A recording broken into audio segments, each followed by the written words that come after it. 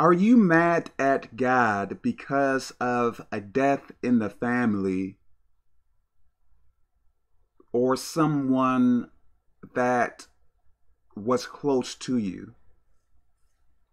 Are you mad at God because of a death?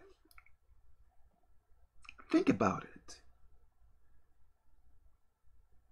Are we on this earth to live forever? How existence is now, are we going to be here forever? Absolutely not. So if we aren't going to be here forever, I believe not. If we aren't going to be here forever, why would you be mad at God for a death?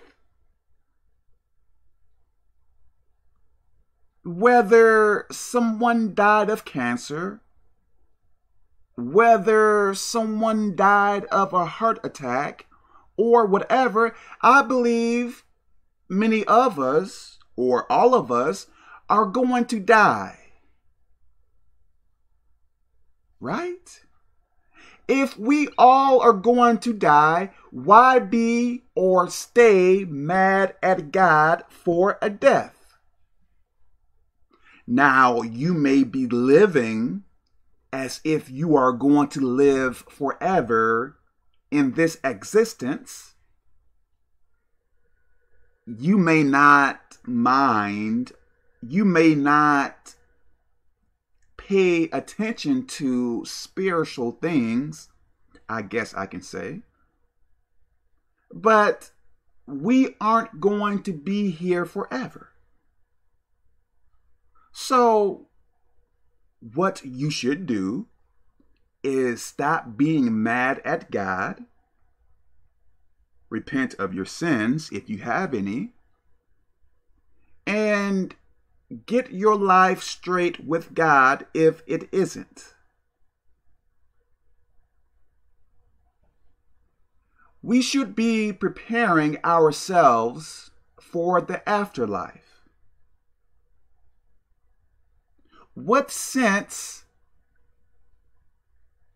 is it to disobey God, do whatever you want, die, and go to hell afterward? You may be living to buy nice things like a car, a house, or whatever else. You may be living to obtain much things, but you are going to have to die, right? I believe so.